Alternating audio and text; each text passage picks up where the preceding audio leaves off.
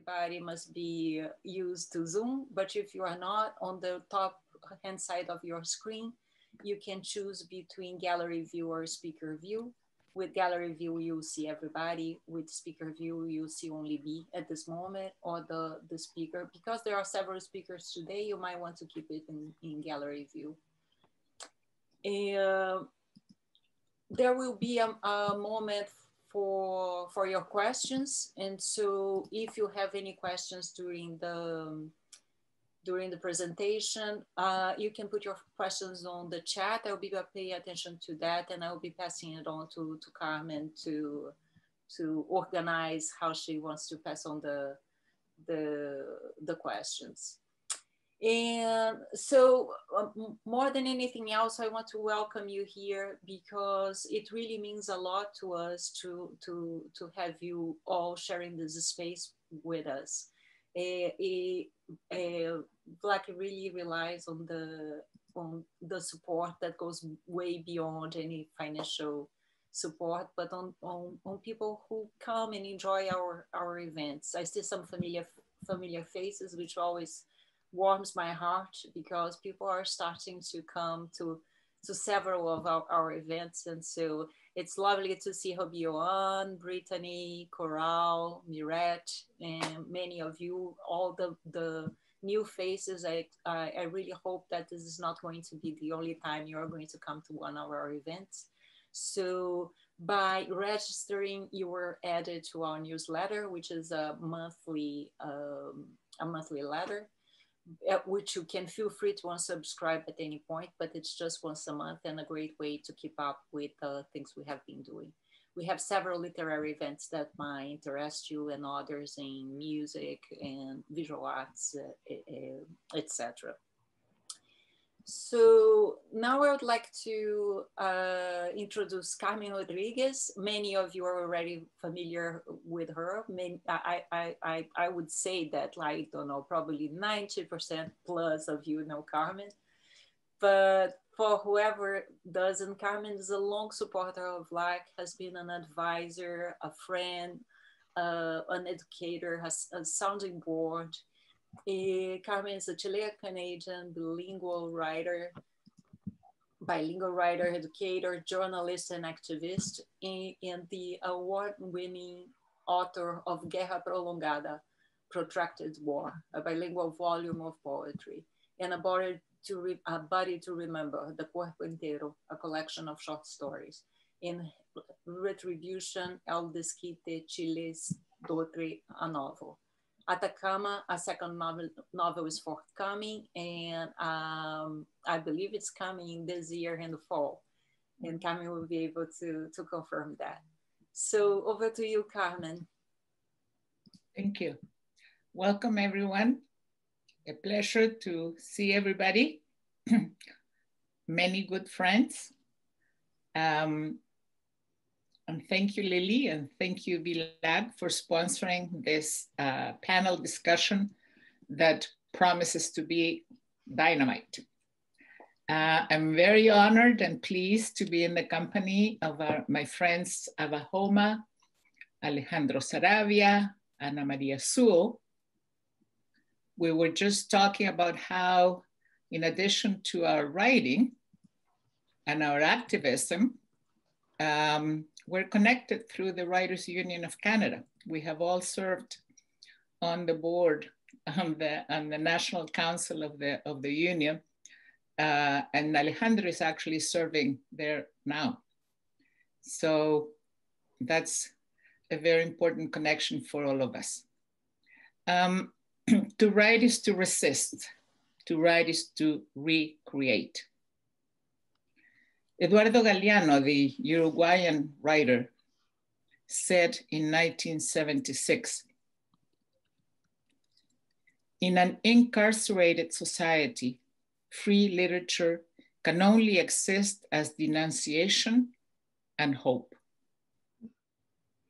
If we were to envision today's society as a gigantic prison, who would be our jailers? Undoubtedly the same ones that Galeano exposed and denounced: capitalism, colonialism, imperialism, and white patriarchy.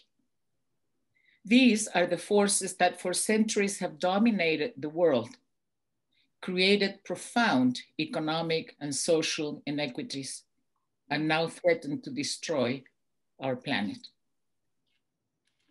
In their writing, Anna Marie Sewell, Alejandro Saravia, and Ava Homa unmask and decry these forces and the impact they have had on the earth and on people's lives. Cultural genocide, state repression, systemic racism, displacement, and the pillage of natural resources, just to name a few.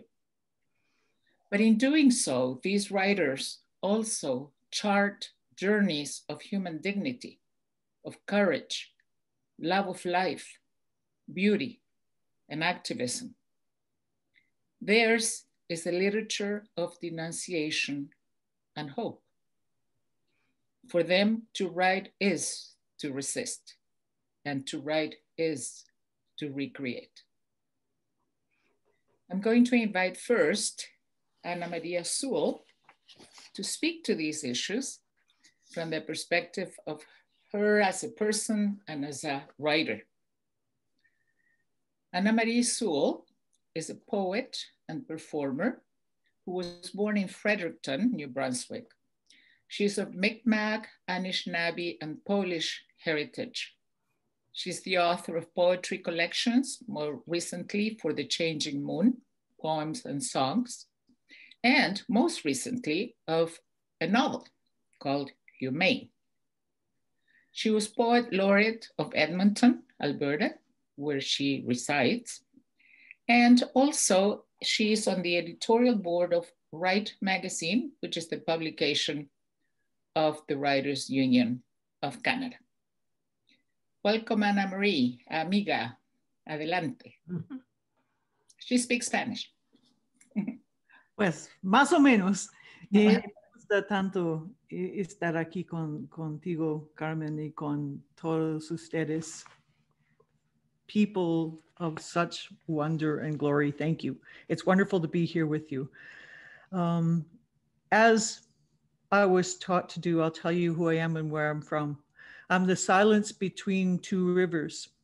And the rivers that I come from are from my father's side, Anishinaabe and Mi'kmaq. I belong legally to Listuguj Mi'kmaq First Nation in Gisbebiguak, Maui-Omi, on the northern coast of New Brunswick and the southern coast of Quebec. But I belong as much to Alberta, which is where I've lived most of my life. And my father's people hold matrilineal descent to matter. So for them, I'm born to my mother, who is the daughter of Polish immigrants. My Polish family are patrilineal. So for them, I am born to my father's people. And so I'm in the perfect place to be a writer, in between things, some of each, neither of anything. And it's been quite a challenge to think in preparation for this evening about what it is that I resist and what it is that I seek to recreate as a writer. I lack the background of our esteemed compañero Eduardo Galeano. Until the preparation for this night, in fact, I'd never read Galeano. Reading him is a monumental task, and he has analysis that's far beyond what I do. I'm just a writer and a gardener and a ponderer after strange things. That's all I do. But what do I resist?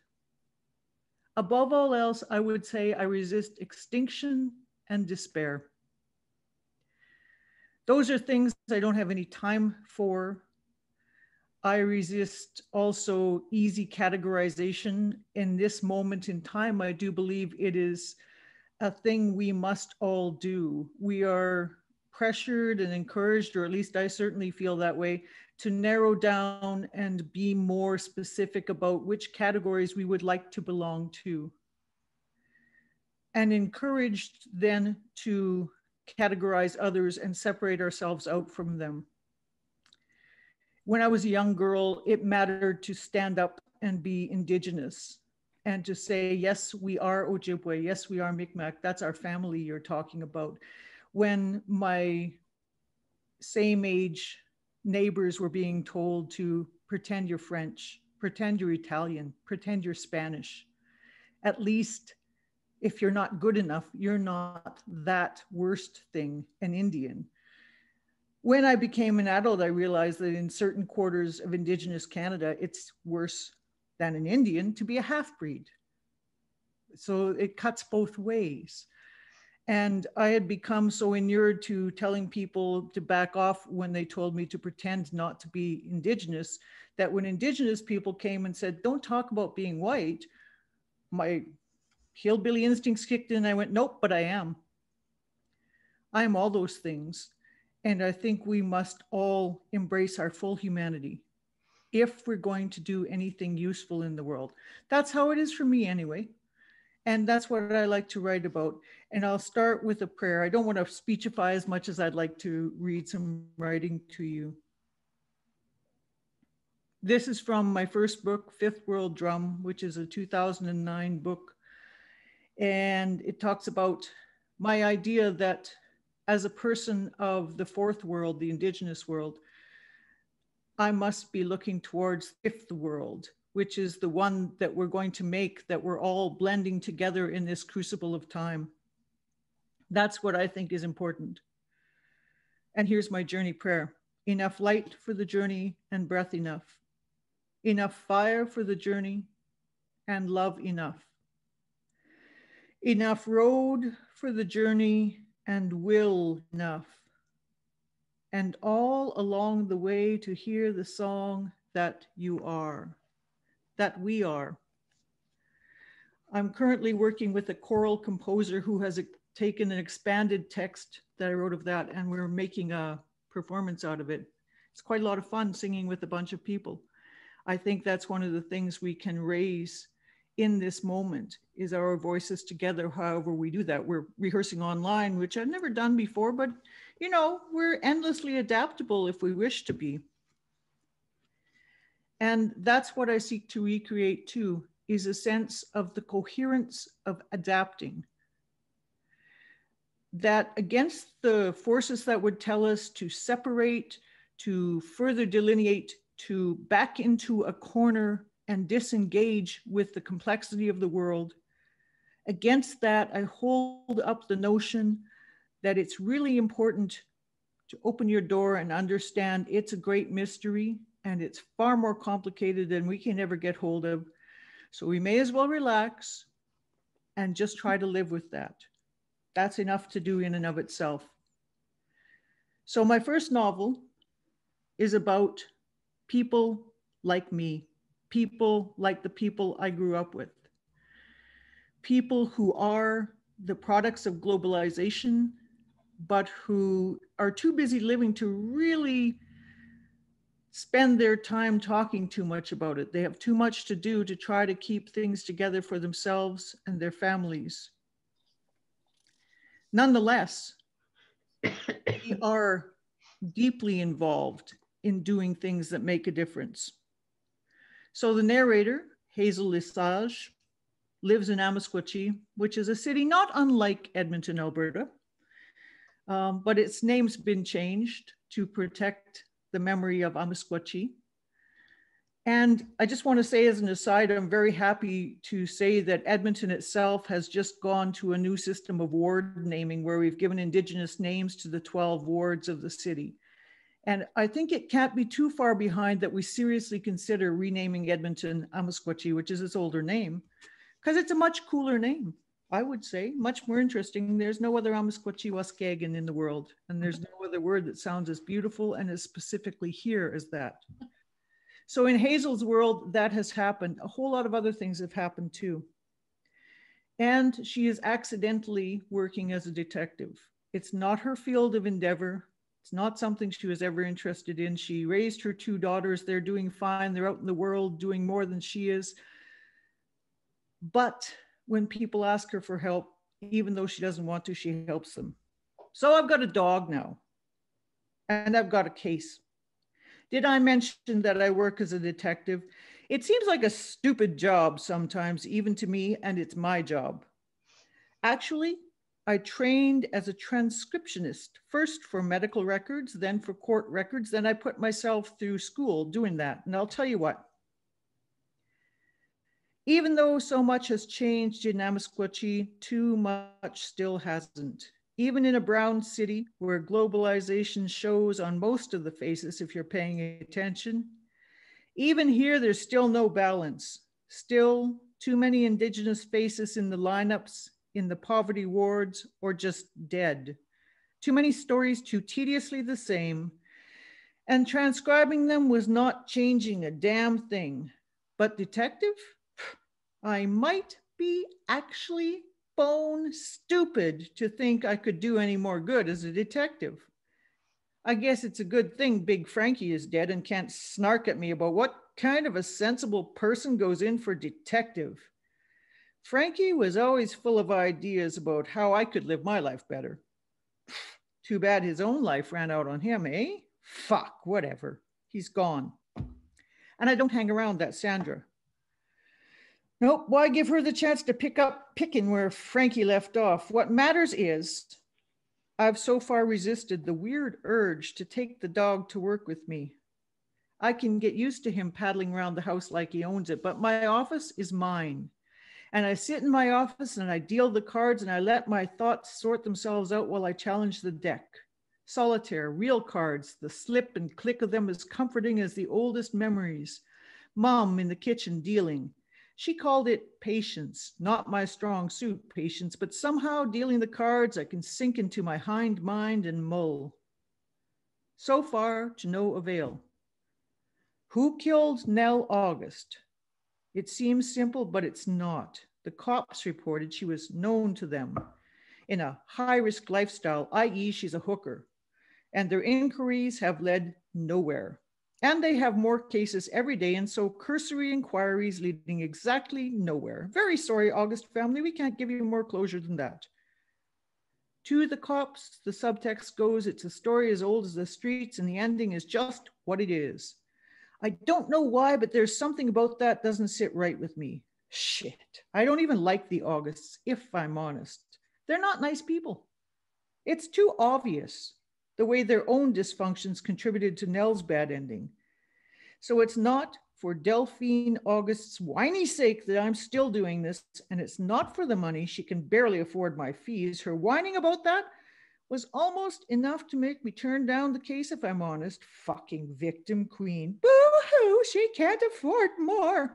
I saw the truck they drove up in, and I figure they're not the poor resbillies they portray. I don't care about that, really. It's not my problem if they're assholes who figure it's their right to screw people by playing the old stereotype for all it's worth.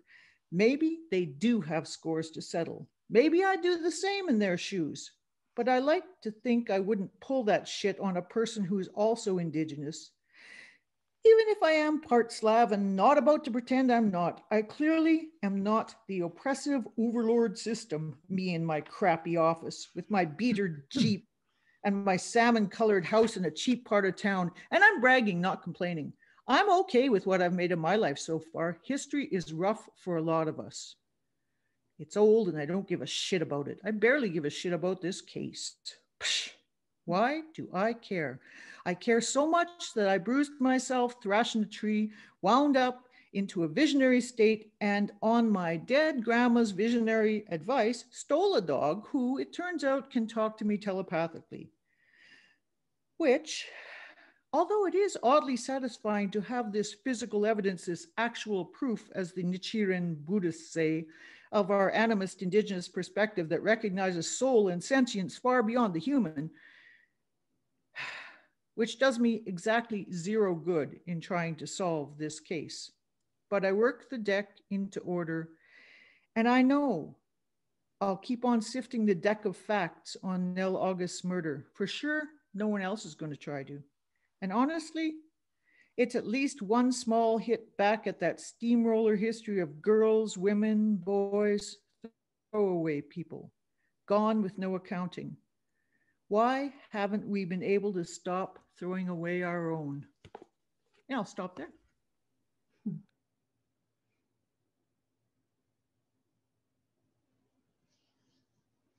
Thank you, Anna Marie. I would like to invite Ava next. Ava Homa is Kurdish, and she's the first Kurdish woman to publish a novel in English. Her debut novel, Daughters of Smoke and Fire, which came out recently in 2020. She's a journalist and an activist and holds an MA in English and creative writing from the University of Windsor. Her collection of short stories, Echoes from the Other Land, was nominated for the Frank O'Connor International Prize, and she is the inaugural recipient of the PEN Canada Humber College Writers in Exile Scholarship. I would like to suggest that other than Ava, who's going to be speaking now, if we all, the rest of us all mute ourselves. Thank you. Ava. Thank you so much, Carmen. I would like to start by thanking the organizers, the Vancouver Latin American Cultural Center. Carmen, thank you so much for putting this amazing event together. I'm so happy to see familiar faces here. So thanks, my friends, for showing up. Judy, Heather, Gail. So yeah, thanks to everyone for making the time to be here with us today and listen to our stories of writing and resisting and finding that really delicate interconnection between literature and activism and thinking about the power of storytelling and how that can help us in reshaping our world into at least moving towards a world where we will no longer have people and voiceless people and people whose lives we don't grieve and people whose voices we never hear. I came of age in the Kurdish region of Iran, and I learned really early on that me just being alive, just breathing, was an act of subversion.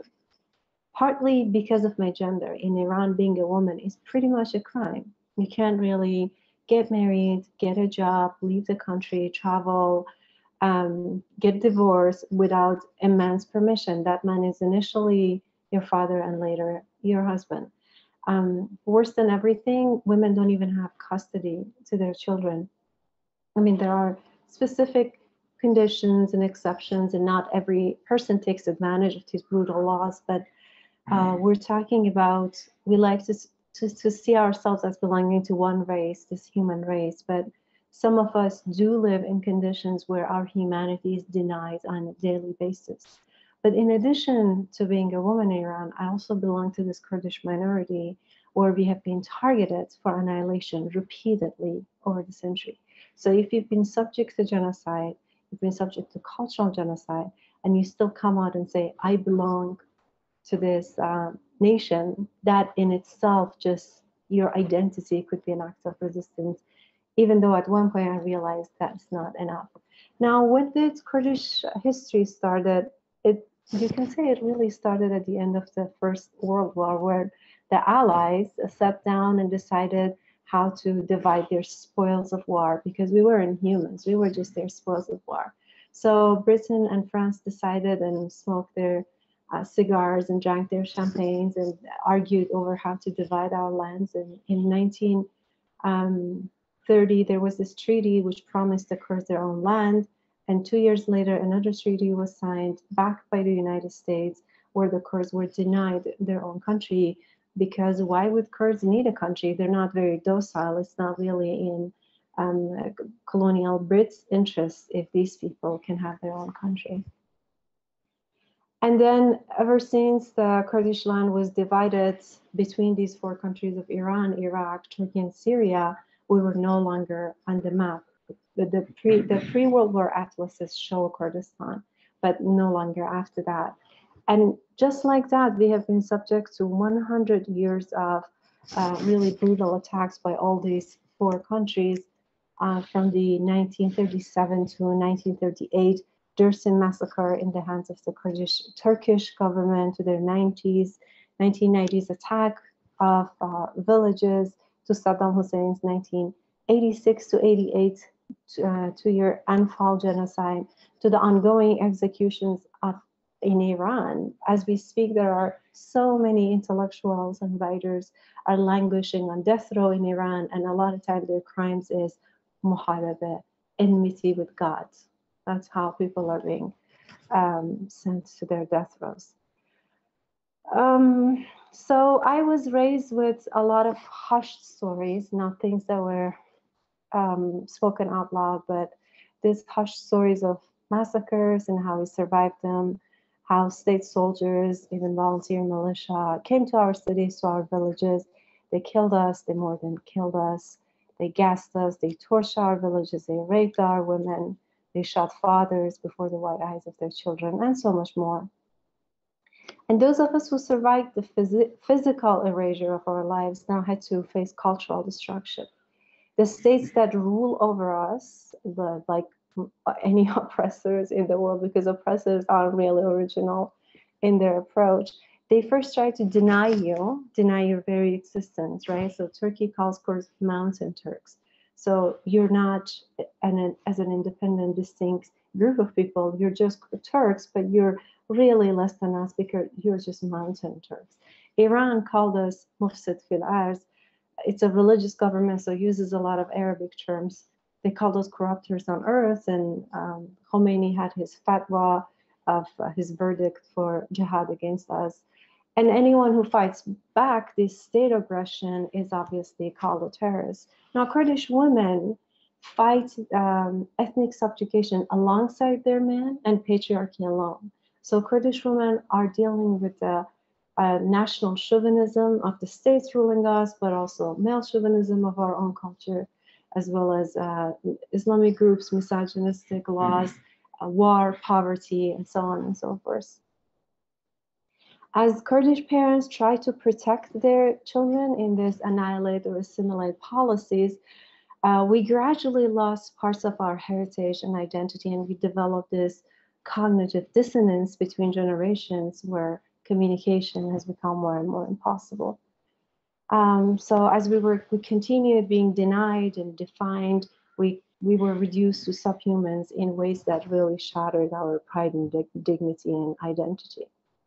However, in spite of, if not because of all of this, we have become masters of rising from our ashes. Our statelessness has killed us, but it also has taught us how to resurrect. It's no wonder that our most common motto is Bar Khodan Jiana, resistance is life. So resistance is not something you do for now and then you put it on hold and go get busy with paying bills and taking your pills.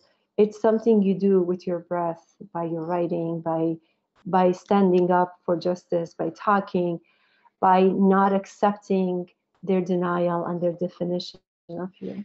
So as I yearned for freedom, I looked for ways that I could extricate myself from this state that wasn't really mine. It was never my country.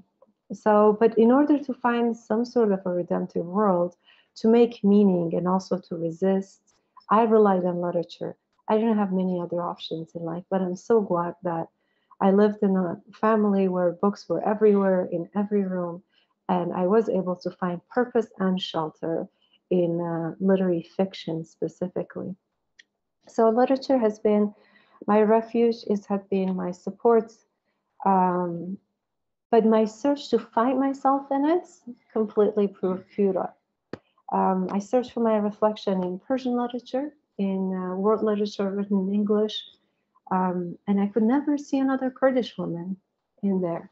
I realized that no one has written Kurdish women into literature, and that this is something we have to do, that I have to do.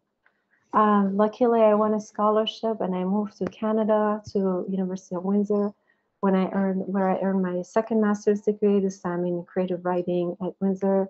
And that's how my years of writing in exile began.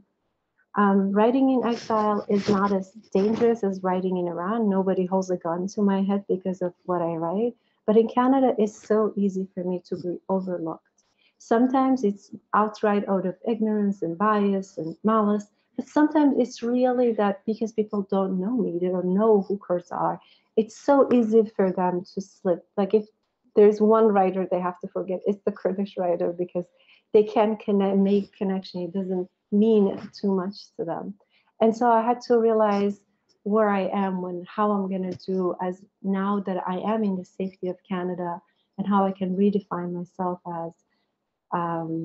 as a migrant, as a stateless, as an exile writer, and what I can do in order to balance writing with survival as an immigrant in a country where I have to start from the scratch, not only in terms of building a career and all of that, but also in terms of just really understanding who I am.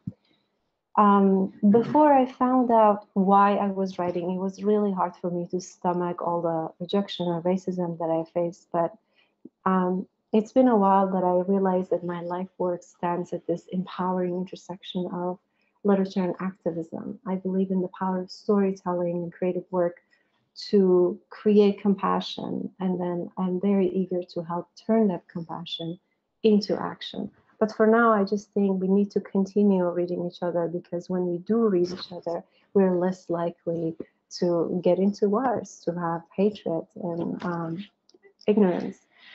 So Daughters of Smoke and Fire is the story of Layla and Chia, a sibling that grew up in the Kurdish region of Iran. Their father is an activist. Chia really wants to become a human rights lawyer. He loves to take the perpetrators against Kurdish genocide into an international criminal court. And Layla is a filmmaker, and she's interested in taking her people's story to the stage. But one day, Chia disappears while he's protesting in Tehran, and now it's Layla's job to try and save him. And while she's doing that, she puts her own life also in danger. I'm going to read 2 pages of the novel for you. And this is where Layla and Chia's father, whom they call Baba is the Kurdish father, isn't really willing to share much of what he went through as an activist, the genocide that he witnessed as a young kid, and his life in prison, and the torture that affected him and reshaped him. But there's this one night when Layla and her father are alone, and they start cooking, and then he finally, and for the first time ever, opens up. That night, Baba did not turn on the television or radio. Instead, perhaps inspired by my soup, he went out and shortly after came back with bags of groceries. He taught me how to make a mouth-watering dish of ground lamb, celery, carrots, eggplant, potato, and tomato sauce. We substituted lentils for the ground lamb. Did you really know? Did you know why they call this food malades? He blew on a steamy spoonful. Malades, meaning a clergy would steal it? No, why is that? They say if something is good, it will be immediately stolen either by the police or the mullahs. I laughed. It's sad. He looked at me with surprise and tasted the food. I know, but I like these little acts of rebellion, naming a food that way. His taste test burned his tongue. I chortled louder. He threw his head back with glee, showing the empty space where his molars should be. The food was ready. We relished every spoonful. Another teenager was tortured to death today. Only 15. Lashed for cursing at the supreme leader, he said. It was a test. It was a test, but I didn't take the bait. I redirected. How did you learn this recipe? From grandma? Everything she made was unmatchable, he lamented. She was a saint. Every time I had a nightmare, she was there, ready to soothe me back to sleep. Oh, you had a lot of nightmares too as a child? I had no idea. Baba told me he had witnessed a massacre when he was 7, and how the murderous frenzy of the soldiers still haunted him with rejuvenated potency in scenes that shifted from a mute black and white motion picture to colorful, 3-dimensional real-life experience. Chia and I had grown up hearing whispers about that day, the day that had defined my father forever. It was his inheritance, his agony, and I longed to share in his burden, if only to understand what had led him down his path of activism, to the imprisonment that was still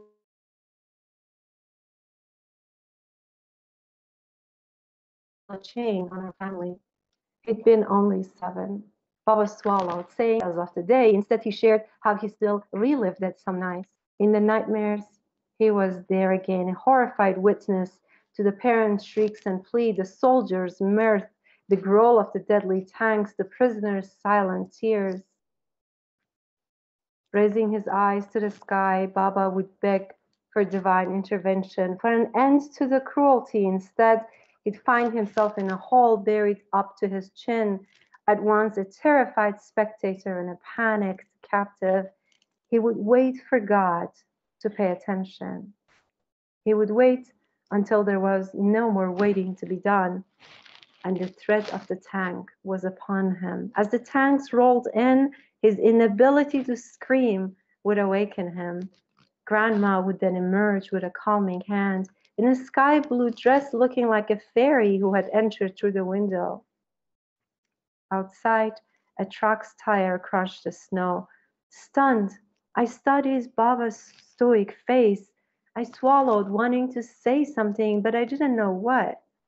That he was a gifted storyteller, that I understood him well because I also suffered, even though my exposure to genocide and incarceration was secondhand.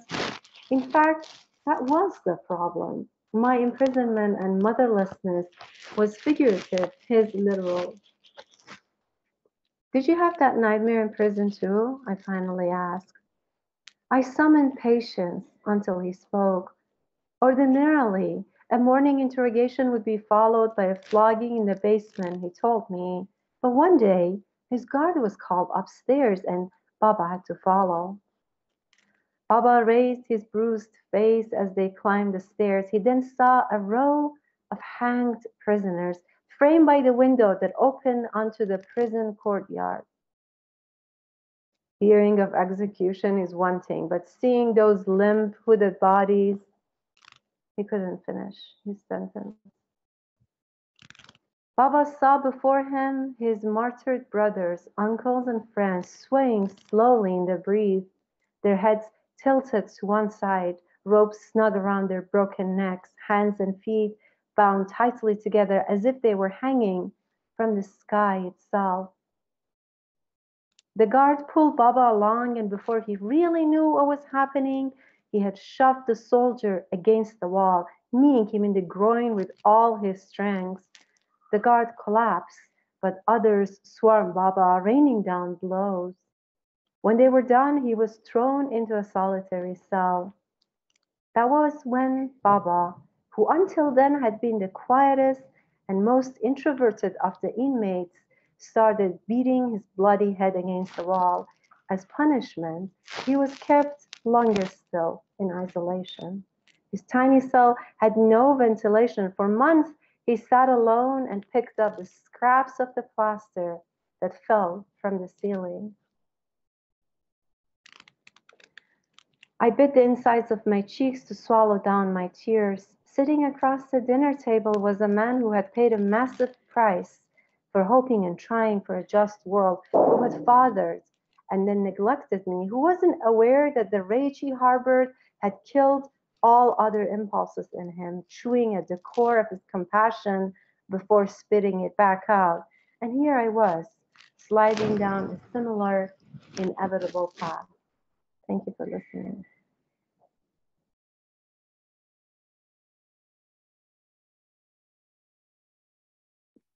Thank you, Ava. Where's Alejandro? Alejandro, oh, where are you? Oh, there you are. Okay. Alejandro Saravia is a trilingual poet, short story writer, and novelist, originally from Cochabamba, Bolivia, and he has lived in Quebec since 1986. He's the author of 6 books of poetry, 1 collection of short stories, and a novel, Red, Yellow, Green, which won the John Glasgow Translation Prize in 2018. He's a member of the editorial collective of The Apostles Review, a Montreal-based semi-annual literary publication, and serves currently on the National Council of the Writers Union of Canada. Alejandro, bienvenido. Muchas gracias, Carmen. Thank you very much for this, for hosting this event, and thank you for connecting the east and west parts of the country. So, in that sense, I think that you are Latinos in Vancouver are kind of the train connecting one point of the country to the other. I come from Bolivia. I was born in Bolivia, and as the whole history of Canada, immigrants come not because they want to leave their countries. You can just think about the Irish or the Spaniards that came after the Civil War in Spain. So you know what happened in Latin America. So I will not dwell too much into that. But one thing I must say, and I think that if we would have the time machine and we choose any time in history from 5,000 years ago under the rule of the pharaohs in Egypt to the Roman Empire in the first centuries of our time to any time, I don't think there's a time in history in which there hasn't been a situation of oppression, of violence, of repressions, of people being disappeared. I was just thinking about how we have been intellectually, we have been educated with within the Greco-Latin Judeo-Christian traditions and histories. And just think of Arminius, that he was the barbarian for the Romans, and there's these horrendous massacres in the Roman Empire. But also a book that was discovered in 1987 is by Juan de Betanzos, and he writes about the history of the Quechua, the Incas, and in that book, you see how there's in this empire that had about between 12 to 60 million people, one side would be with Huáscar, and the other side with Atahualpa, and they will just chase one another, battles with 30,000 dead. The victorious forces would enter a city and will kill everyone in the city. So if we were all Egyptians, we'll be just angry against the pharaohs, or we will be Latinos, I mean, the real Latinos in Rome, will be plotting against the Caesar. So in that sense, I think that what we have to do in life is just to choose what to do within that framework. I'm going to read three texts actually, that are available, and one is this one. It's L'Homme Polyphonique, and the text that I'm going to read is called In Praise of Struggle, which is basically a bit of what we have to confront when we come to another country. It says, so late we came to be born anew, 10, 20 years later, dragging our bodies through bus stations, airplanes, international borders, and facing cold-eye immigration agents. Songs, pictures in our hearts, the sand castles of our memories, eroded by the blowing northern winds, crushed under the weight of fresh snow. We are so late in our lives to start speaking new languages, so far from home, 20 years of words that we never pronounced, names of streets, customs, and faces to be placed on the maps of our new lives.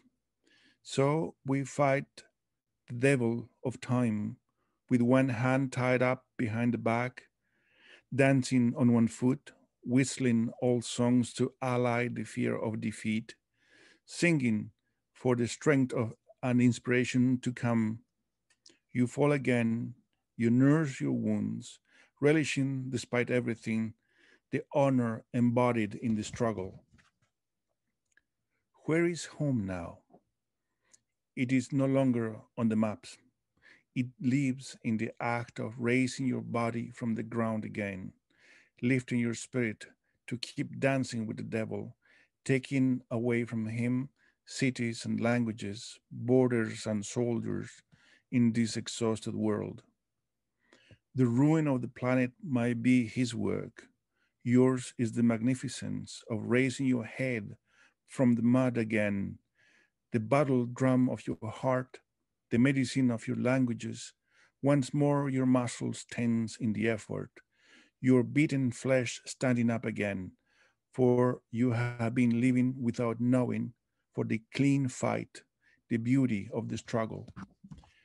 Uh, when I came to Canada, what struck me was how much these lines of connections with my own culture, with our cultures in the Americas, because we all come from indigenous roots.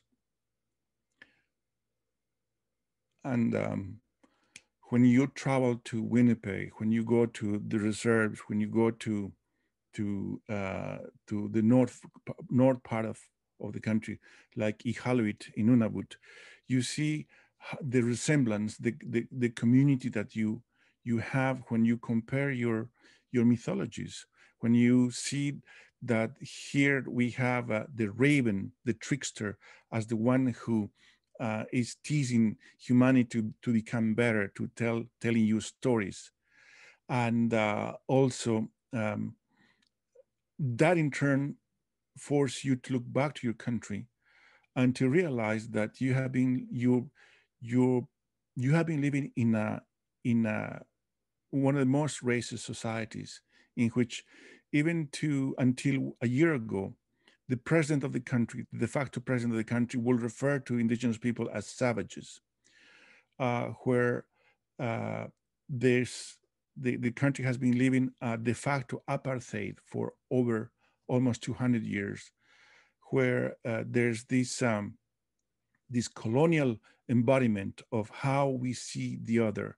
And, in this context, the Métis who speak Spanish have this, the ignorance is so profound that they do not consider for a second that they are speaking with people that speak two languages, and those languages are 7,000 years old. I'm speaking about the Aymara. And then we have this democracy that we have here as if it were the best way of living together.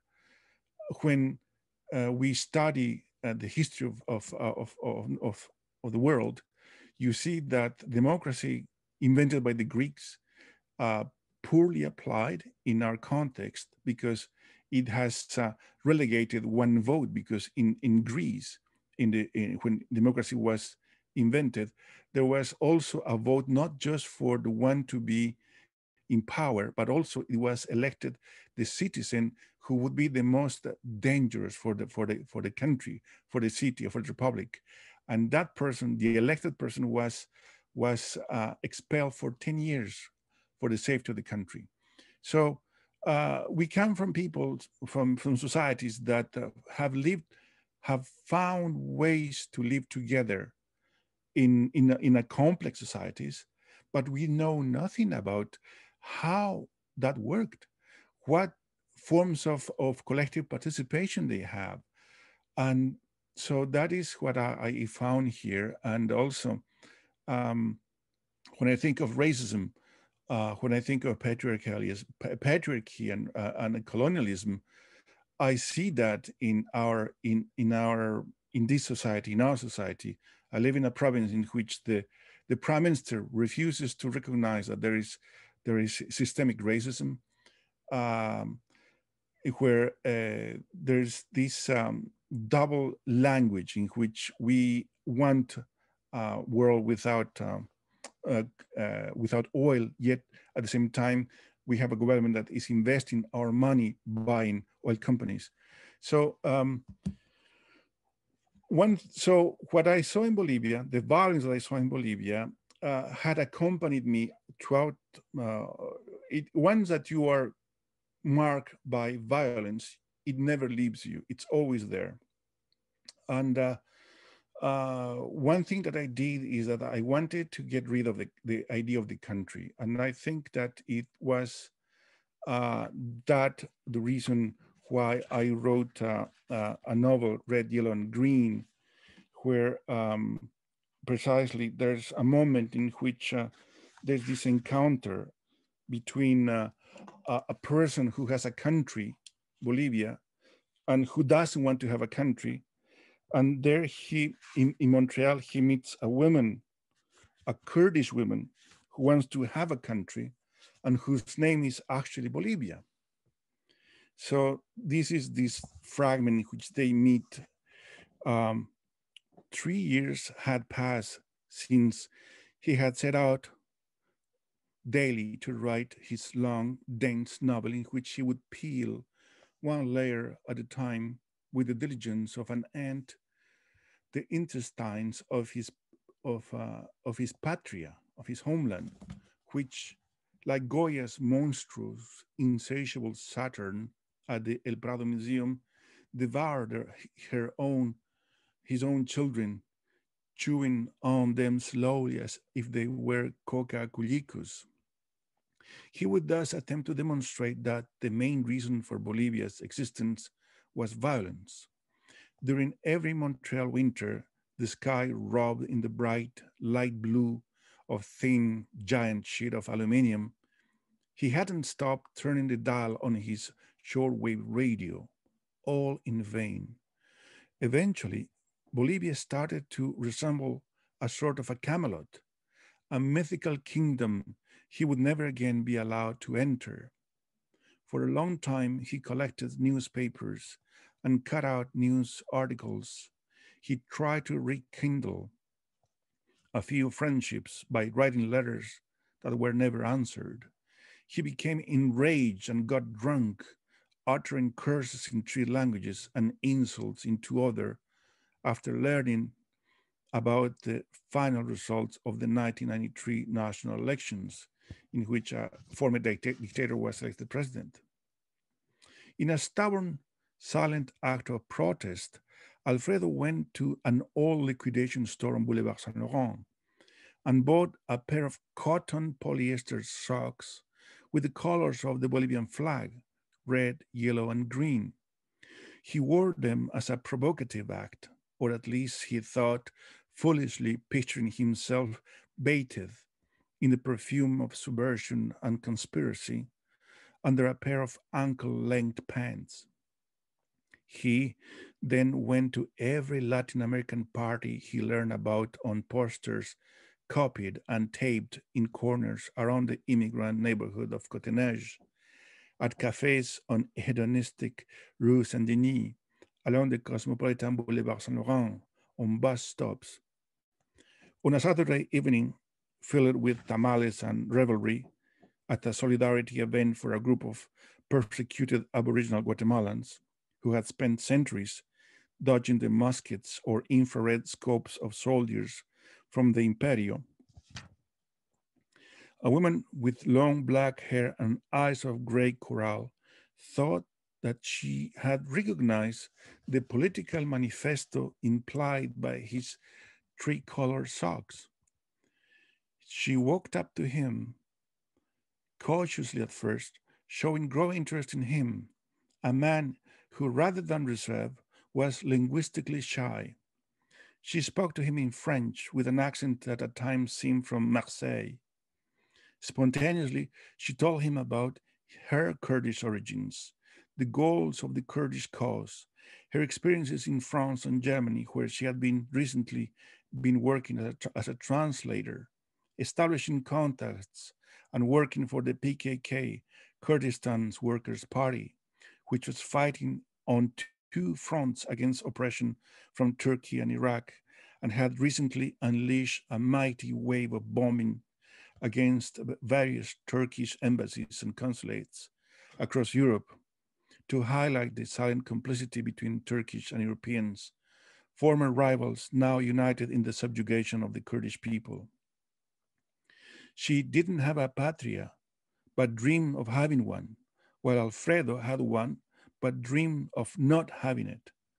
To make matters worse, both countries, one more imaginary than the other, bore the same three colors on their flags.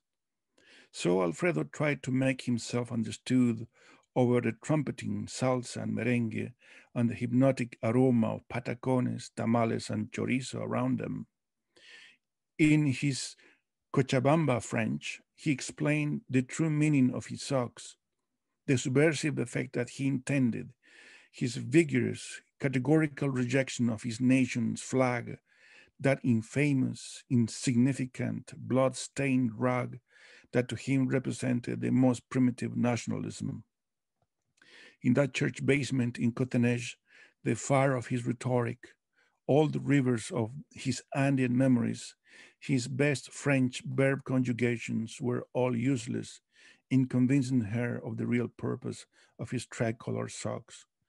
She smiled at him, amused perhaps by the French accent of this man. Alfred cette fois, ou Alfred avec un air profond et riche, or perhaps by the crude naivete of his explanations. For her, from the perspective of Komala Karjaren, the Kurdish trade union movement, Alfredo's socks represented the colors of the great Kurdish patria, and the road to that promised land inexorably passed through the barrel of a rifle and the gunpowder of a bomb. Who knows if it was because they were tired of geopolitical and socio-historical reasoning, or the music that had invaded all their pores, but suddenly they both realized their bodies began a dialogue with each other in the oldest and most silent language on earth. So that is the moment in which you have this struggle between having a homeland and not wanting a homeland, and the other person wanting a homeland. And all this, I'm saying this now, we are in 2021, the struggle continues on. And we are in this part, although in 2015, Justin Trudeau said that Canada perhaps is the first post-national country, we are still in this struggle of finding the ways to express a better society that does not fall into the trap of ethno-nationalism, which we sometimes feel in Quebec in certain voices, and the need also to be who we are and not this faceless mass of consumers that the system wants us to become. So writing is basically, the purpose of writing is to give your sense to the world, give your version of the world. So in that way, you stop being just a mere consumer, a Netflix consumer in basement. And also recreating is to try to find what was done best or better in other societies and what can be done with other people. But literature is not the space to fight for that. We cannot ask literature to change history or change society, but literature, writing, by the fact that it forms, it helps us to imagine things together, can change things. I'm losing my voice now.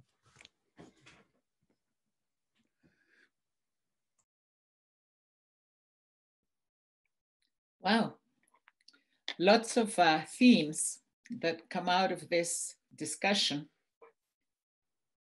And basically, what is the role of literature, right? In this fractious, unequal, violent society that we live in, and that, as Alejandro said, has been the reality for really thousands of years.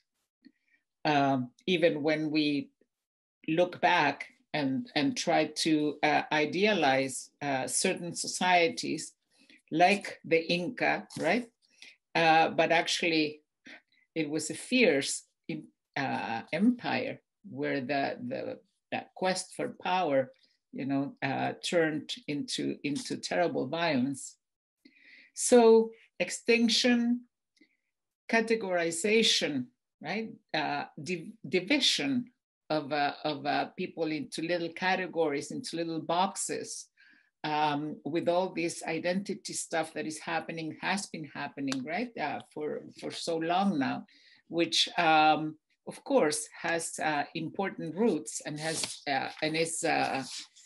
is completely justifiable, but at the same time, how does it divide us instead of bringing us together? Living, just the act of living, as subversion. When a whole people when there are attempts to exterminate a whole people, just the act of living becomes subversive and becomes an act of resistance. Resistance as a way of life, not as something that you do for a period of time and then you forget about it, but resistance, right? As a daily thing, resisting assimilation, resisting genocide, right? Resisting erasure. Literature and activism. Ava brought up the issue of where is that fine line that divides literature from activism. Is there a division? Is there a continuum? And Alejandro claims literature cannot change things, but it can bring people together so that things can be changed as part of that process. The idea of the country and of nationalism, right? Where does that come in? Canada as a country. We are a multi-linguistic cultural country where there is an insistence from the powers that be to talk about a bilingual country. And that's it, right? What happens to all the other languages that are spoken, including the Aboriginal languages and all the languages that we immigrants have brought in to this country? Languages that have rich, a wealth of history in terms of literature, in terms of art, in terms of the contributions that we can all make to this society, but we are all separated into our little cubicles because no, this is a bilingual country only, right? So lots of fodder for conversation. And I would like to ask Anna Marie, when you said that in a way your writing and your practice wants to defy categorization, while at the same time it's important for you to state who you are or where you come from. At the same time, categorization seems to be something that you do not wish to insist on. I don't know if that's the way you said it, but that's the way I understood it. Yeah, that's so. I need to identify myself because that's what we do traditionally, but also because at this moment in time, the latest trick that Indigenous folks get to live with is that the pendulum of how cool we are or not has swung from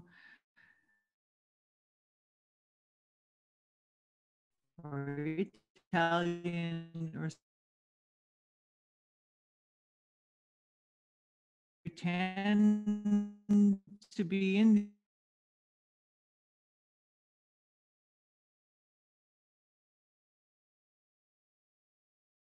Anna Marie, you seem to be frozen. Are other people also perceiving that she's kind of frozen? Okay, I don't know if the connection maybe is not. Yeah, how about now? Now, good. Yes. Yeah, I just took my video off. Sorry, it's my bandwidth problem. Okay. I was just saying that in Indigenous circles, as I witnessed things when I was young, it was a fearsome thing to say openly that we were Indigenous. And I grew up in a family who were very fiercely proud of that, with a lot of people around us who pretended to be French, Spanish, Italian. Now we see in Indigenous arts and literature people pretending to be Indians because it's got a certain cultural cachet. And so it's become a strange thing to be a middle-aged woman and to have young, hot activists coming at me and at people of my generation demanding that we declare our family affiliations and do it right and do it in our languages, and to have to become the old timer, and I'm not that old yet, who says, well, actually, as Maria Campbell once said in a beautiful presentation in about 1998, I'm speaking to you in English, and that's not my fault. That's our history. And we have to accept our history and move from it. I don't want to be half of anything. I don't want to be belonging to a category where my identity is my worth as a writer. My worth as a writer, and I think the worth of any writer, is what can I help us to record as a society? What moment can I capture that helps us as a collective, anyone who engages with it, to say, ah, yes, this is where we are, and this is where that might lead. The better to choose which direction to go.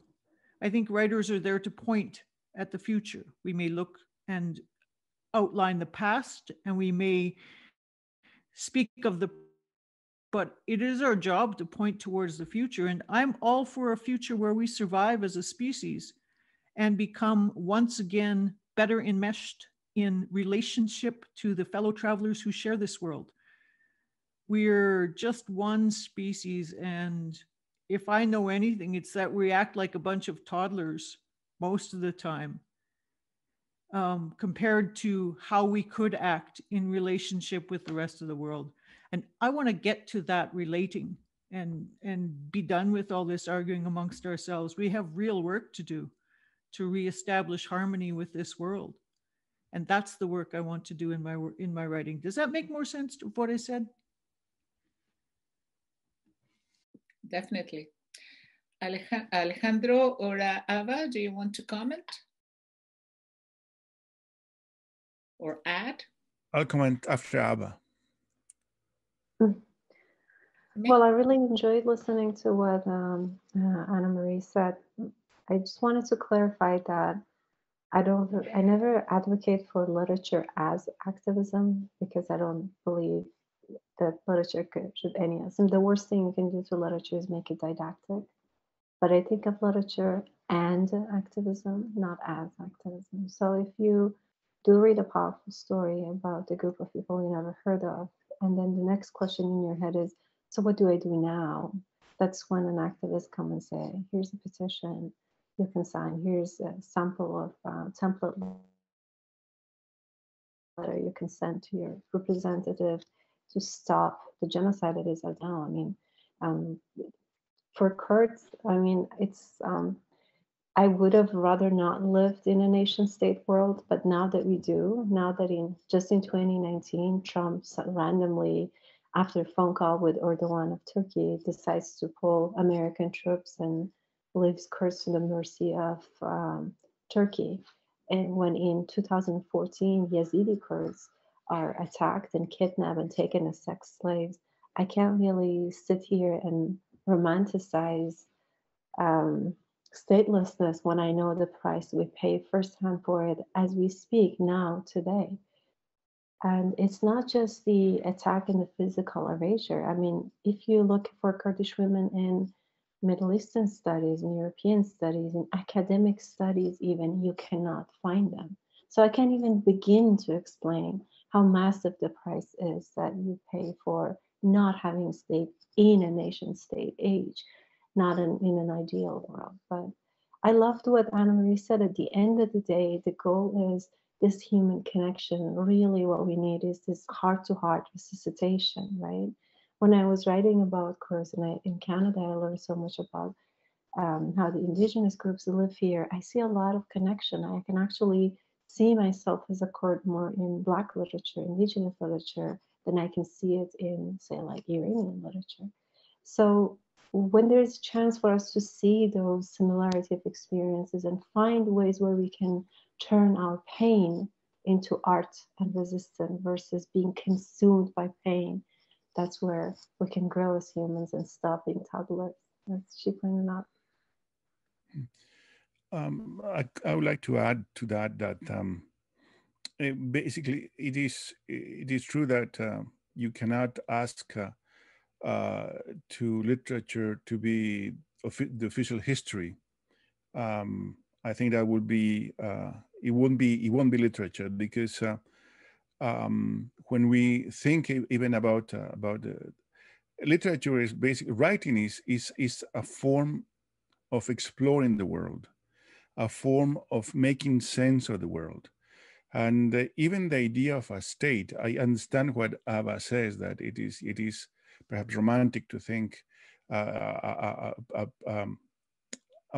world in which there are no countries. But the fact is that that's what is needed, in the sense that a country is basically a border. It is the exercise and the monopoly of violence. It demands a degree of loss of freedom, and in that sense, at least without going to the extent of demanding a world with no countries, at least if a dollar can cross a border, so a person should do that too.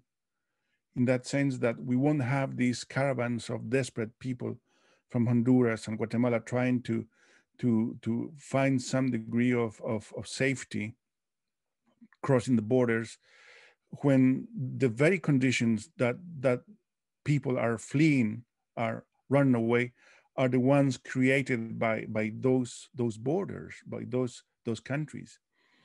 I think if it is, Cortázar also said that the moment literature stops being literature is when it becomes a political statement or a political speech. I think once Nicaraguan writer came to Montreal, and we asked him, seeing what was happening in his country, what is literature and writing to do with a situation like that? You know, he was a former a member of the government with the Sandinistas. His name escapes me now, but he has a book, Margarita Mirando la Mar. And he said that just take note and describe what you see. Yes, that is called testimonial. And when you come from cultures where your language is another thing that you realize here is that English, French, and Spanish are colonial languages. So when you come from a country where language has been the main tool of oppression, because it is with language that you construct a discourse to oppress and deny the humanity of the other who does not speak the language, or even if he speaks or she speaks the language, you still have the monopoly of cultural institutions. So it is the testimonial of Domitila Chungara. She was a wife of a miner, and she didn't write a book, but she told her story in a book called If I'm Allowed to Speak, or If You Allow Me to Speak. And I agree with what this idea that just don't ask literature to be your political party, but literature can expand and can help explore other ways of constructing, deconstructing, and reconstructing literature?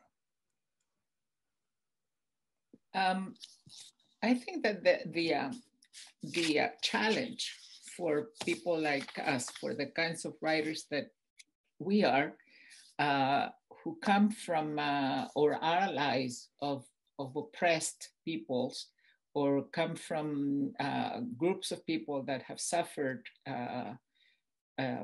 violence, violations, repression even, is how to balance, right? The fine balance between what is out there, how we see the world, and how it interacts with real people, right? With the characters that come to embody and to live through those atrocities, or those hopes, or those struggles, right?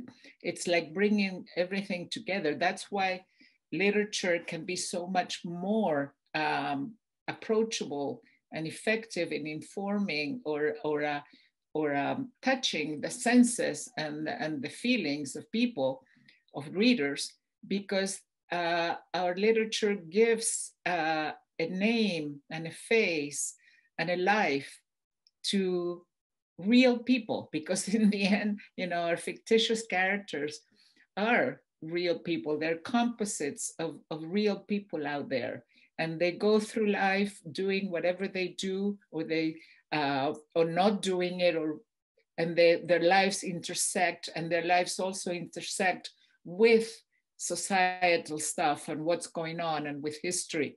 So yeah, it's important, right, for us who are political writers in many ways, to keep that balance, to make sure that we're telling the stories. We're not making statements, and we're not educating for the sake of educating, but we're actually telling stories, or expressing from our bodies and from our minds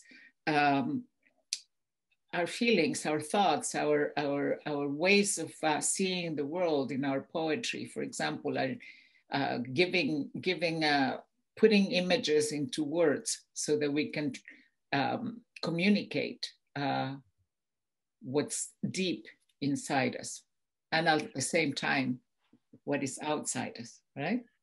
Yeah, quick note, you have a great example in the West Coast in Vancouver with Pat Lowther. She wrote this amazing poem called Chacabuco, and she is this Canadian living in Canada, so far away from Chile, and yet just the fact of putting names, just saying a name, Chacabuco, she brings with such force a reality that is happening so far away, and without being that political, but just by naming, it's already a political act. And as we know, texts always surpass the writer's intention. So that is what you have in Vancouver. Yeah, and it's because every reader is a different reader, right? And the reader interacts with that text that we as writers may have thought had only this kind of reading, but there are as many readings as readers, right? Because they're interacting with what we wrote. And for the information of other people, Chacabuco was a notorious concentration camp during the Pinochet dictatorship in Chile. I think Anna Marie wanted to say something, no? No? Well, I did. And it's about discomfort too. I think we have to acknowledge that literature has the power to bring us a different kind of discomfort than journalistic reporting. When we go into reading a piece of nonfiction or reportage, we have a certain frame in mind. We come to it because we want to learn about it. I think that the thing that fiction and poetry can do is to trick people, you know, to think, here, this story's going this way, and to subvert their expectations and to reach people in a different place. I had planned actually to read a different selection from my book, but I just felt an overwhelming urge to read a piece from it that shows an ugly side of what people think, how people talk, the things that happen in the day-to-day when we're not sitting down together with our best thoughts gathered and our best heart forward, trying to portray what we think is the most important thing to portray. Because dearly as I love that, when I walk out my door into inner city Edmonton, or when I go driving around in Alberta, what I see are a bunch of rednecks who really have deep thoughts and deep connections to the world and the majesty of it, but express themselves in ways that can be blunt to the point of toxic if you don't understand your own position. And that's where we live more often than not.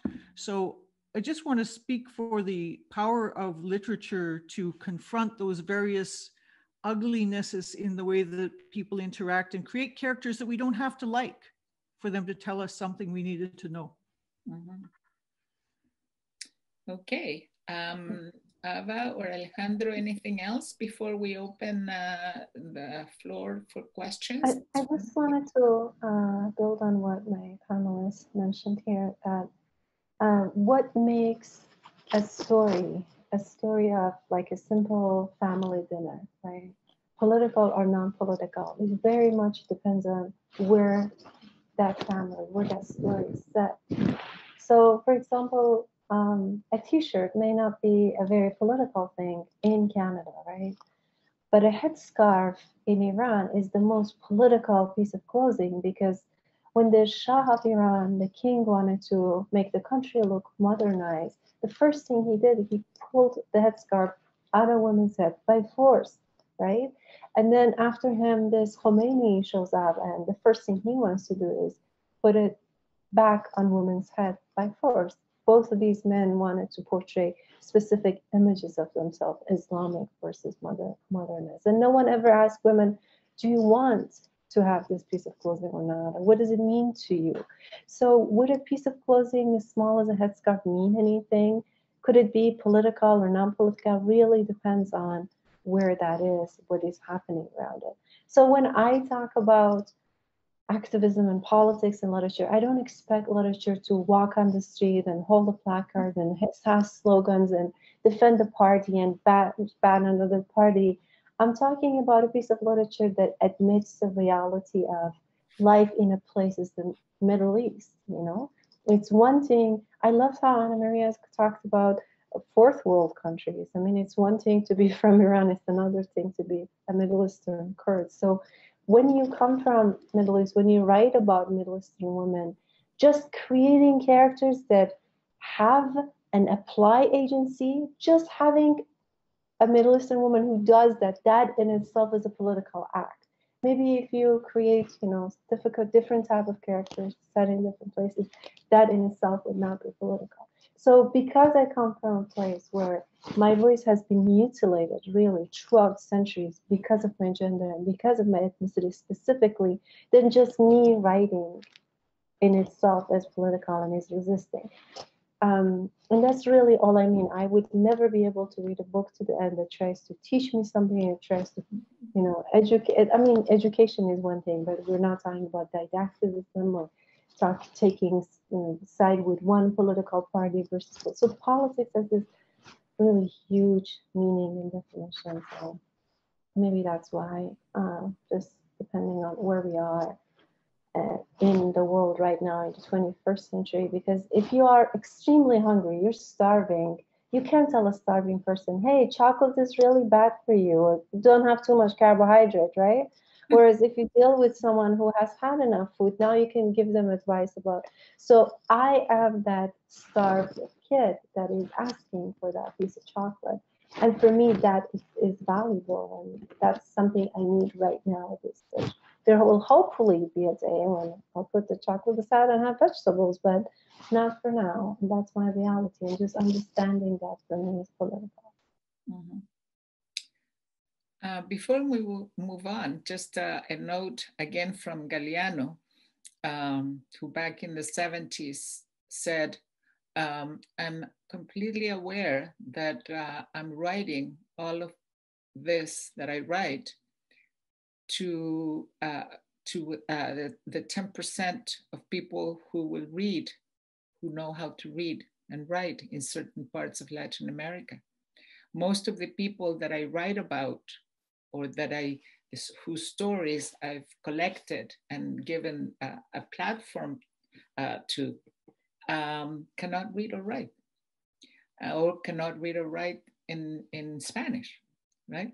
So it's such a bundle of contradictions, right, that we writers walk with and find our ways through to at least add something, right, to put something out there that hopefully will mean something to somebody and will help to create what Anna Marie called the, I think you call it the fifth world, right? Where we actually come all together. Or that place that Alejandro talked about, where borders don't exist because in terms of stopping people, you know, from one place to another, or where nation states do exist but are open and solidary with each other. But that's utopia. And what is utopia good for? Galeano again said, so that we can keep on walking towards it. Anyway, shall we open the floor for questions from the audience then? Lily, do we have anything? We have some comments from the authors themselves, but no questions so far. No question? So if anybody wants to just raise their hand, I will be able to see, or if you want to put questions in the chat box, I will make sure to relay them. Okay, don't fight over the floor. There will be time for everybody.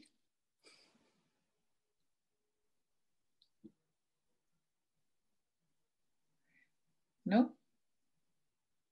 We were so clear, we were so fulfilling, and we expressed ourselves with such clarity that there are no questions. They understood everything. Well, Alejandro wants to say something. Yeah, I have a question for Anna Maria. What is we are seeing now that you mentioned that it has become fashionable to be member of the First Nations, and this what happened with this women director that took to the screen book by by King, the writer, in Vancouver, in the Festival of Film of Toronto. What do you, beyond the, do you think it's just getting access to funds to have economic benefits that's behind that? Oh boy, or something else? No, it's probably about that. We're all trying to make a living. I don't really know, but because I don't know the people involved, other than I've had the privilege of doing an event with Eden Robinson, who wrote the book on which the film is based. And I love her, she's hilarious. But what I've seen in general in these cases is that people are trying to find a way in. They would say for themselves that they do it to honor Indigenous people.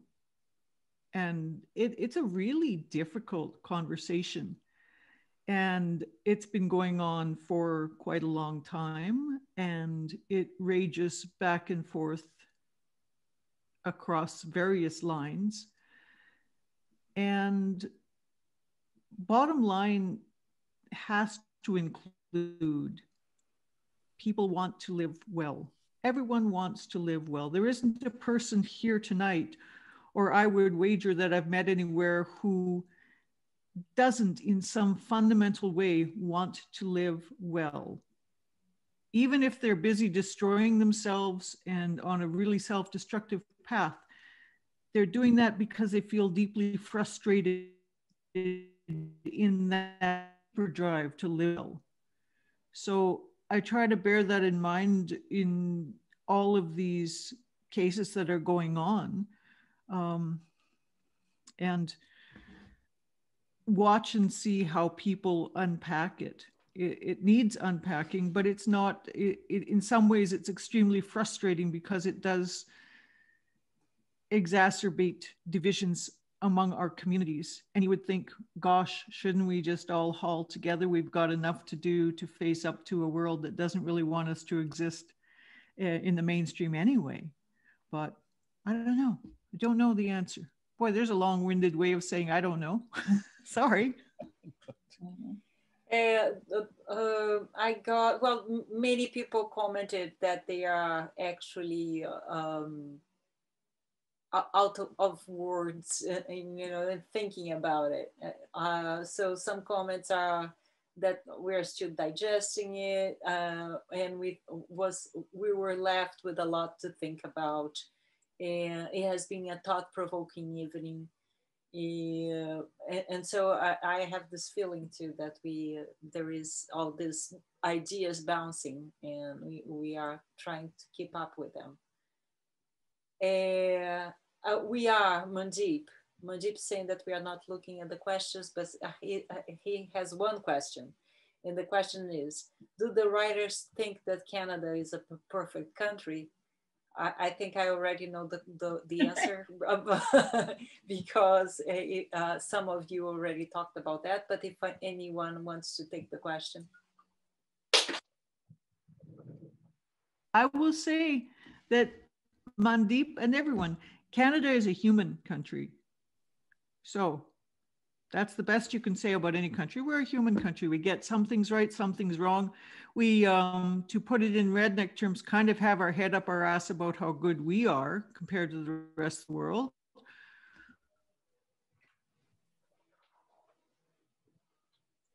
You froze again. Do some things well. And I have another question. Do you think being able to write in English makes it easier to be heard? Is it easier to make people notice your words and value them? Ava or Alejandro, do you want to? I'll go after Ava. If you want. I'm your Peshmerga. So for me, I didn't learn Kurdish. My language was denied. I didn't learn it growing up. I didn't learn to read in it, to write in it.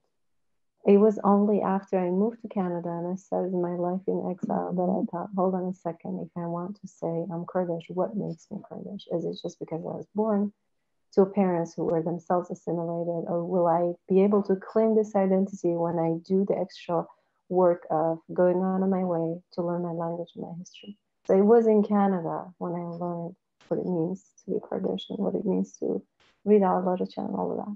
For someone like that, then I had to decide what language I was going to write in. It was so easy for me to write in Farsi. That's the language I had read in my whole life. It was the easiest one for me to do. I had a really good prose in that language because of years of reading and writing in it. So for me to change languages, it was again really another political act, depending on like how you're looking at politics and how you define it. And for me, politics is this huge umbrella term that decides what I wear, the language do I choose, what I write about, and all of that. And so I ended up writing in English because I was looking to tell my story to an audience who doesn't know us and doesn't know what we are going through and what we need, and we need that understanding. And this is why I chose to write in English. Now that my book has been translated into Kurdish and I am reviewing it, it takes me by surprise so many times how much I would have written a completely different story had I written it in Kurdish.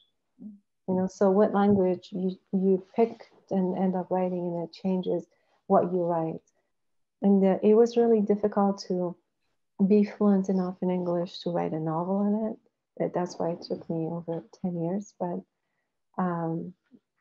this aesthetic distance between you and the language you're employing in order to tell the story makes you slow down, makes you be more careful in choosing the words that you're choosing, and gives you a liberty, kind of unchains you from things that your mother tongue put in you and you kind of acclimatized to it growing up.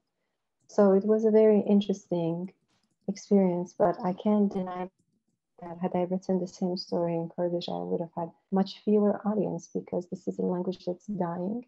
Most of the Kurds themselves can't read in it. So I could either write in the language of my direct oppressor or my indirect oppressor. And I decided to choose my master's tool to break down the master's house. I believe Hobiowan has a question. I think Alejandro wants to say something about this.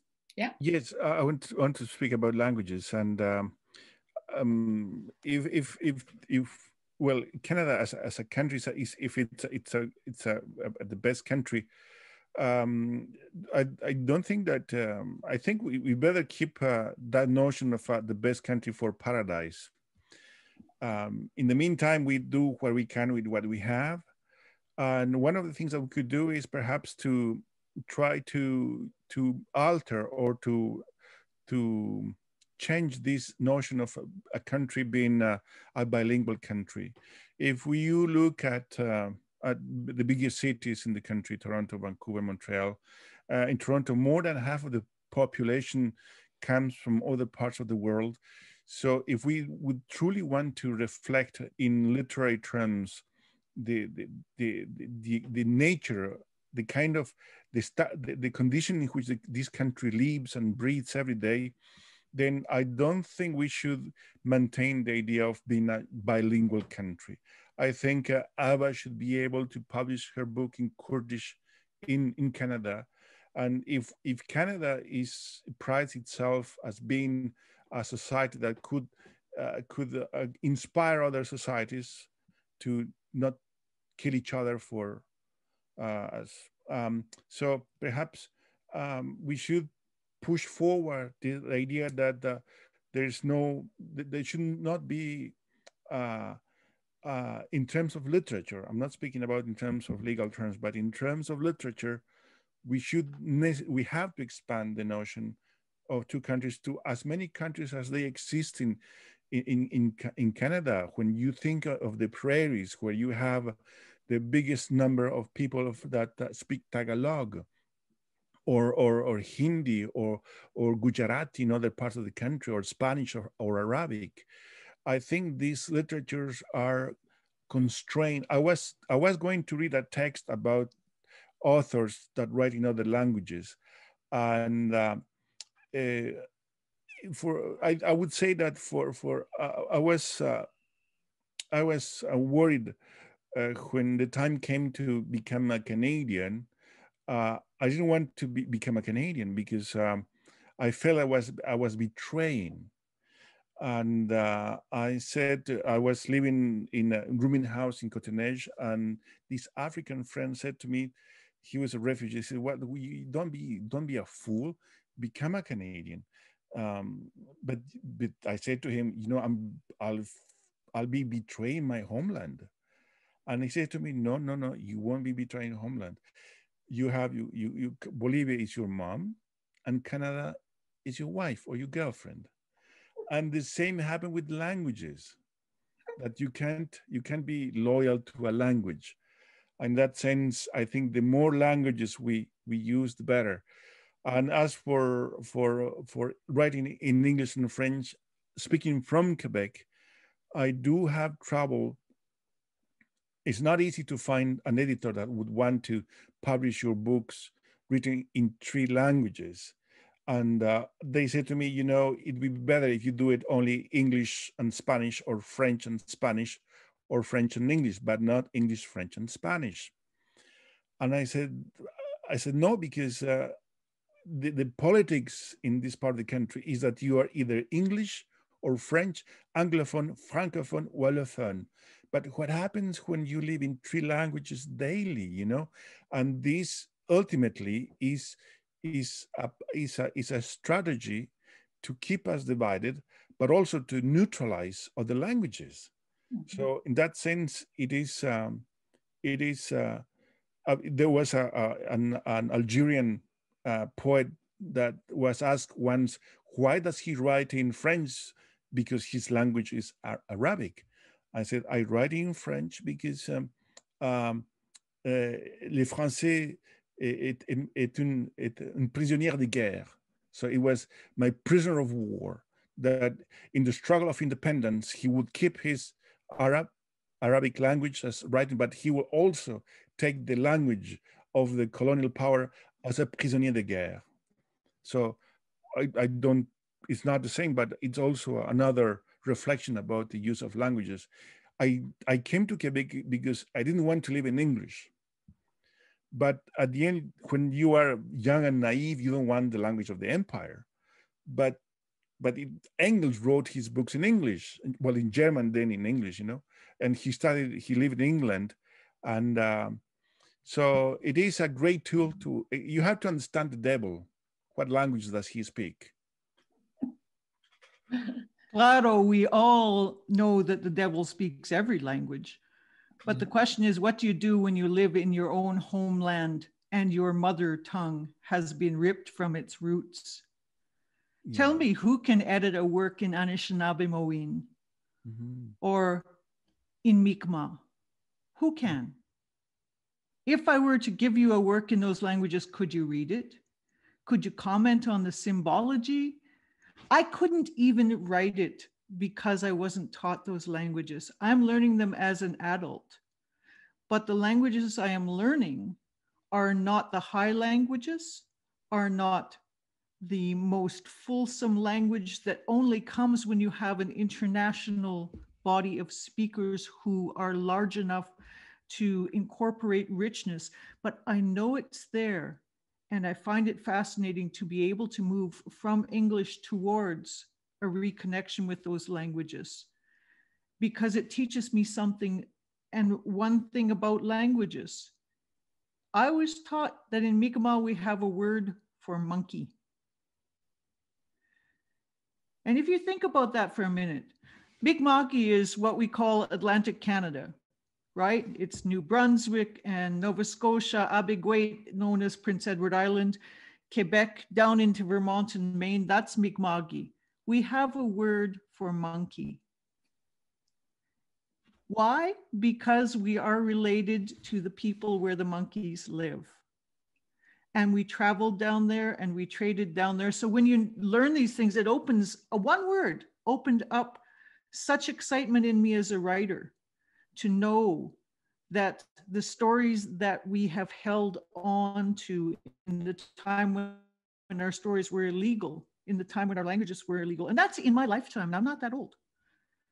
Those stories and those languages in this very land hold the key to the knowing that we have always had a connection from the land of the condor to the land of the eagle, and that there's a prophecy about that too, that when the eagle and the condor fly together.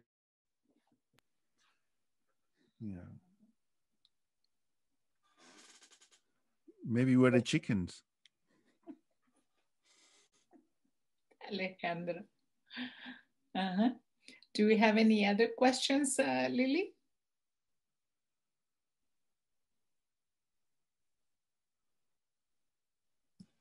No? No, we have several people saying how much they enjoyed it. This has been wonderful. Thanks so much for this wonderful event. Thanks so much for the interesting thoughts and comments. It's been such an interesting talk. Thank you very much for sharing your work and points of view. Yes, and that's it. Well, before we go, I would like to acknowledge Hugh Hazelton, who's being part of this audience. Hugo has been a key person in the in what, Hugh? In the translation and in the getting the Latin American writers in Canada to publish and to be known. And he's also written critical studies about our work, which have put us on the map. So this is a wonderful opportunity for me to thank Hugh Hazelton, for all the work he has done as a true ally, Mm-hmm. Gracias, Hugo. And I would also... Yo quisiera justamente, I would like to just also to acknowledge Hugh Hazelton, because it was, when I was writing, when the novel was written, it had been in my drawer for a while. And the fact is, if I had the chance to be published, it was because of friends like Hugh, because otherwise the manuscript of Red, Yellow, and Green will still be in my drawer. He has also helped me to publish Lettres de Nootka, and also the Red, Yellow, and Green in Spanish way in the 90s. And he is a strong supporter of Spanish writing in Canada. And I think that without his work, we'll still be lost somewhere with our texts sleeping the sleep of the indifference. Mm-hmm. Thank you, Hugh. Mm-hmm. Okay, I would like to thank... Hugo está hablando. Hugo, dale. Hey, bueno, it's been a pleasure to listen to the three authors tonight. Fantastic, really. When I think of, the indigenous languages here, and then Kurdish, and then Spanish, Aymara, Quechua, I mean, it makes such a wonderful combination that really it's been thoroughly enjoyable for me, and I've learned a lot. Good. Thanks to you all. Thank you. Well, thanks to everybody who attended and lasted all this long listening to us. And thank you, Lily and Vilak, for sponsoring and organizing. And of course, thank you to my three friends, Alejandro, Anna Marie, and Ava, for taking up the challenge and for being here tonight, sharing with us their very provocative and insightful views on all of these things that we do, create, write, and for being true messengers of the notion that to write is to resist and to write is to recreate. Thank you, everybody. Buenas noches. Thank you, Carmen. Buenas Thank noches. you, everyone. Gracias. Thank you, everyone. Good night. Bonsoir. Thank you. Bye bye. Adiós. Chao. Gracias, Carmen. Gracias. Bye Gracias bye. a ustedes. Adiós. Gracias a todos. Thank you. Thank you so much for coming. Gracias, Carmen. Obrigado. Tantas gracias. Buenas noches. Buenas noches.